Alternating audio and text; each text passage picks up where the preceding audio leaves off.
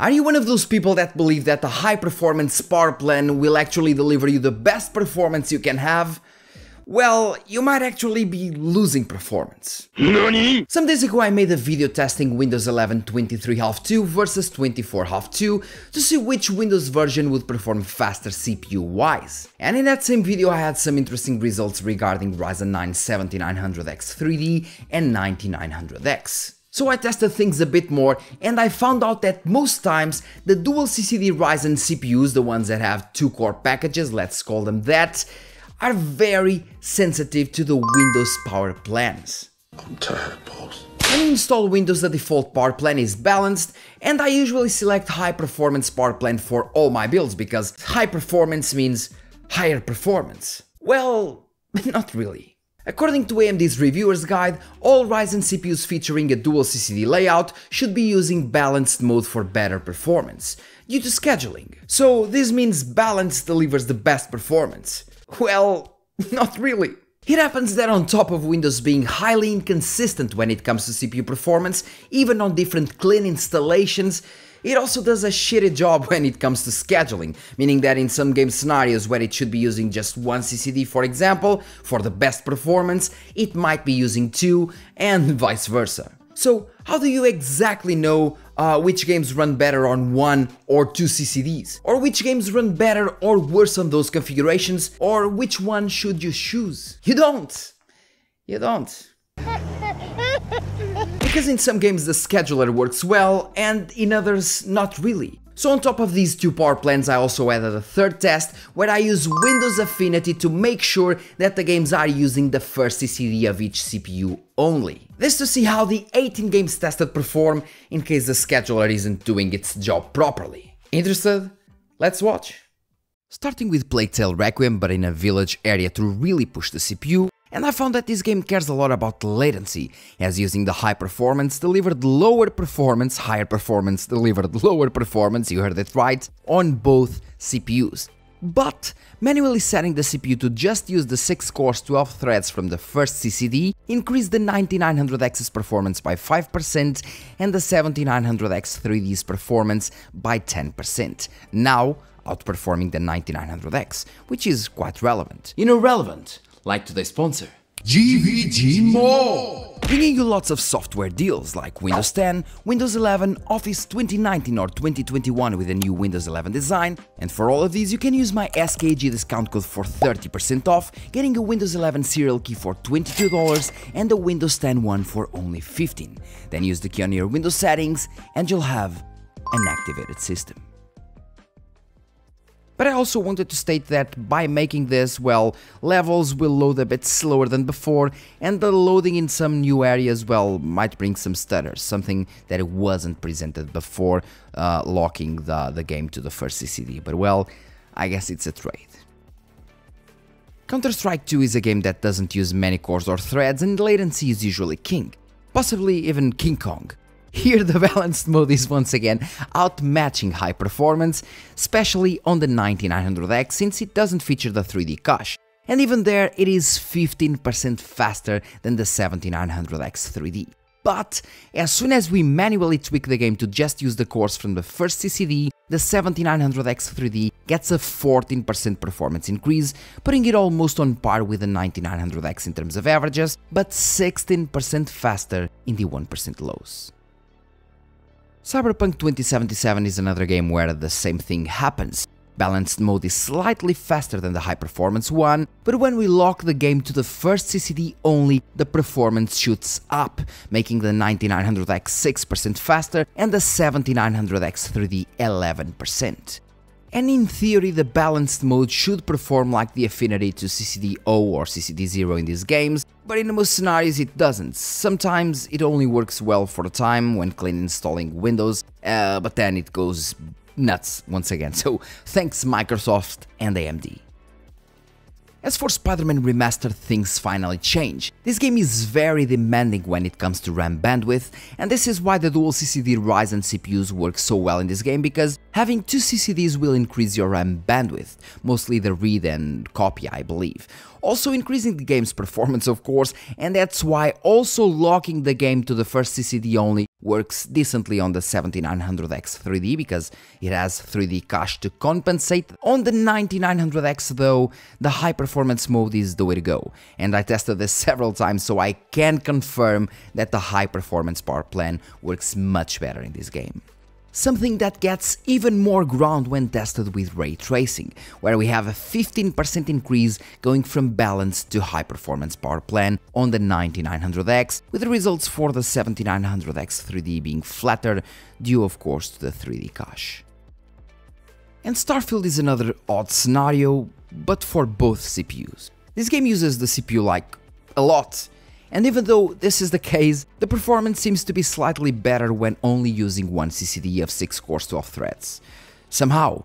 Maybe this happens because the game loves cores but also loves latency, I don't really know, so having a bit less cores but way less latency as well leads to higher results, with a 5% boost for the 9900X. Once again, really odd. The Last of Us though, unlike Starfield, does absolutely need a lot of cores. And that can be easily seen, as making the game using the first CCD only makes the game stir like hell, making the game actually unplayable in some scenes due to the high CPU utilization, as seen here, where the threads from the first CCD are constantly at 90% or higher. And the need of those cores is so much that even when locking the game to the first CCD only, it will still use some cores from the other CCD, like you're seeing right here. So overall, this game generally performs better with a high performance power plan. In The Witcher 3 we're running around Novigrad, which is well known to put CPUs to work, and in this case scenario balanced or high performance modes are really close to each other, and when locking the game to the first CCD only, the 9900X gets absolutely no gains over the high performance power plan, as expected. The 7900X 3D on the other hand got a little performance uplift of 4% that happened once again because of the 3D cache in the first CCD only, helping with the gaming performance. And Assassin's Creed Origins is also quite CPU limited, but in most scenarios that happens not because of the CPUs themselves, but because of the game using the port optimization on top of the X11. As for the results, they're basically equal for both CPUs here. Microsoft Flight Simulator is a game that absolutely loves cache, and this is why we get these results. The 9900X gets around the same performance with all plans, as it should be from the start, but with a balanced mode still delivering the best results, with the 7900X 3D also delivering its best results with a balanced mode. When using the high performance mode though, the game data starts kind of getting pushed more and more to the second CCD, which means that it isn't taking a good advantage from the 3D cache, which is on the first CCD only, which leads to lower performance. And remember what I told you about Assassin's Creed Odyssey and bad optimization on top of the X11? Well, that sums it up, as with Assassin's Creed Mirage, we were having around, let's say, almost 180 FPS in highly populated areas, while in Assassin's Creed Origins we were barely reaching 120, so it's a lot of difference. As for the results, they are all within the margin of error for this game, with the performance mode showing slightly better results, especially for the 9900X, being 3% faster.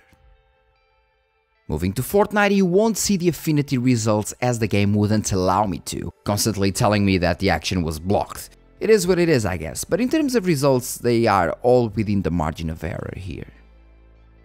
On PUBG though, we have a very odd scenario, where the performance mode works better for the 9900X, as it should, but much worse for the 7900X 3D, where the balanced mode was the fastest one, being 4% faster than the manual CCD tuning, and 20% faster than the high performance mode option.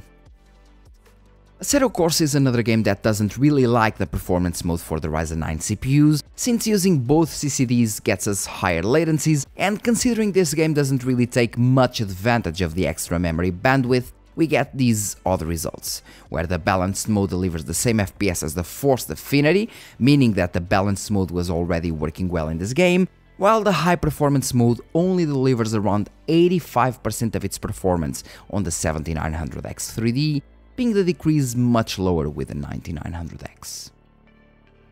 Far Cry 6 is a game that I've seen getting huge performance uplifts by tweaked RAM timings and sub-timings, but it seems that it likes the high performance power plan the most, delivering slightly higher FPS with both CPUs, but nothing really crazy or relevant, of course. And in Hogwarts Legacy we have the 9900X performing around the same in all situations, but we have the 7900X 3D actually benefiting from manually locking the game to the first CCD where the 3D cache is. It seems Windows and chipset drivers aren't working entirely well for this game, with the 7900X 3D, as the game is still using some cores from the second CCD when using the balanced mode. That's why we get a performance uplift when locking to the first CCD only, I guess.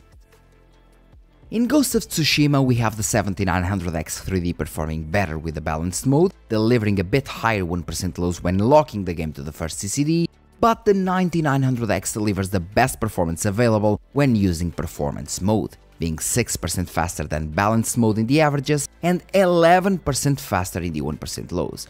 And once again, I tested this several times, still the same results. And our final game tested is Need for Speed Unbound, where we get a massive performance decrease when running the game on the first CCD only.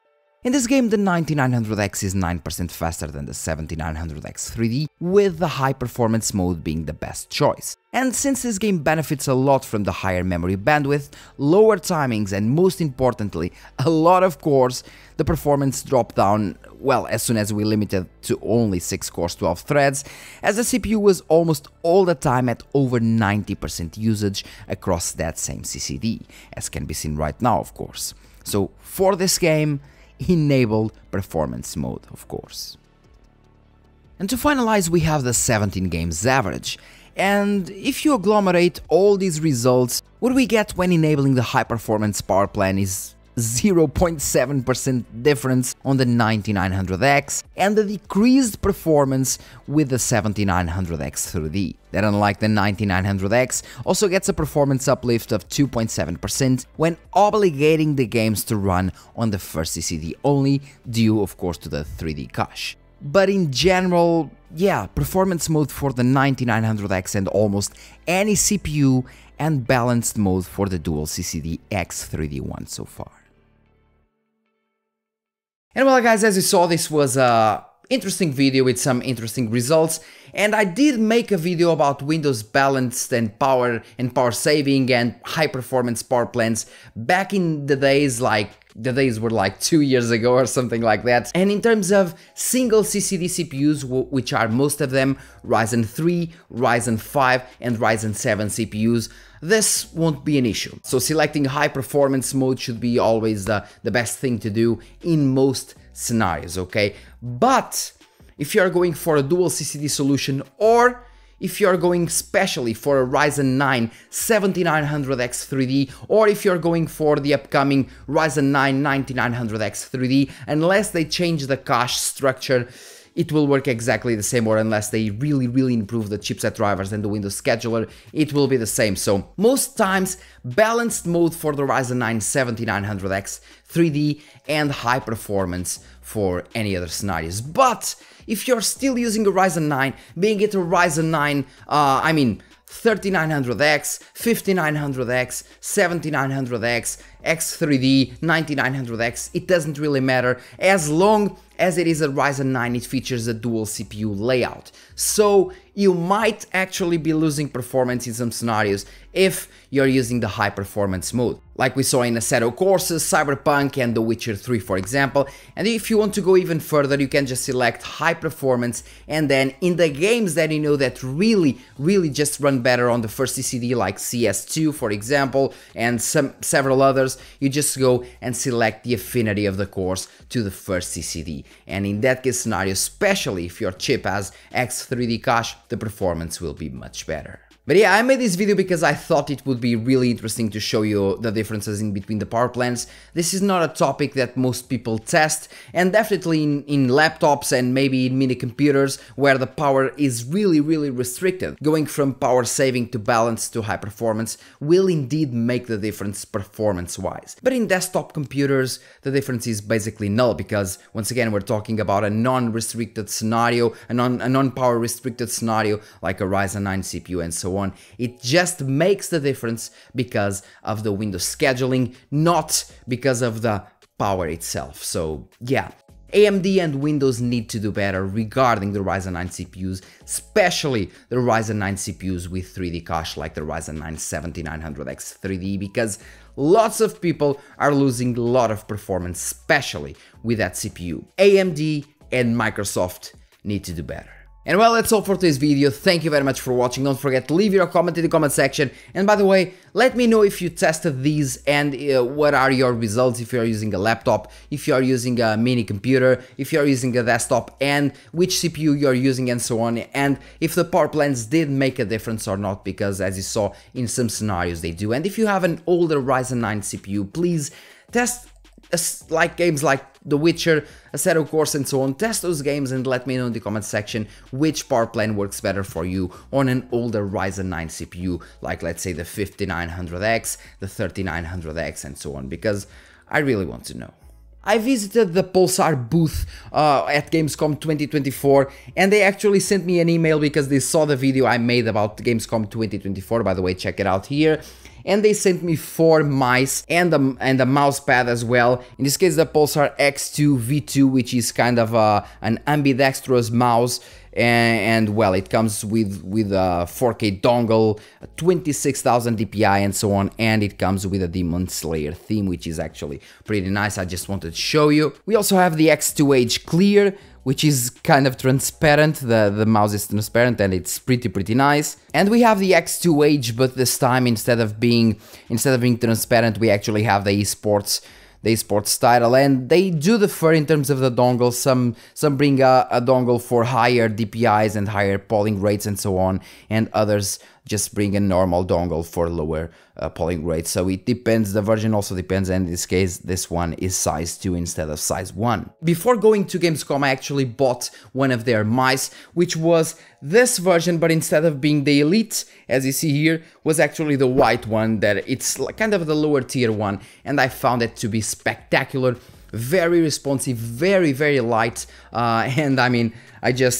after that, I just knew that Pulsar was a very good brand. And for example, this one, which is kind of the Elite, it's still the same version, the X-Lite V3, but in this case, it is the Esports Edition. Different versions actually bring different things, like for example, here, the wheel is different as well. You have the OLED screen here, and if you connect the mouse, this is what you see, so an OLED monitor here, an OLED screen, which is quite nice for you to control things without needing to go to the software. Just like it very much. I know this wasn't sponsored, I will do a YouTube Shorts unboxing these products, all these mice, but yeah, I just like them so much that I wanted to share. Basically, that's it. So once again, thank you for watching the video, and if you watched me just showing you stuff from Pulsar, leave a comment in the comment section telling me that well, you actually saw this part of the video, because I want to know how many of you actually watched this part. So thank you very much, really, and thank you Pulsar for sending, and thanks to our sponsors, and thank you all for watching the video. It really makes me, well, it really makes me eager and makes me happy about making these videos. So see you in the next one, I guess. Cheers.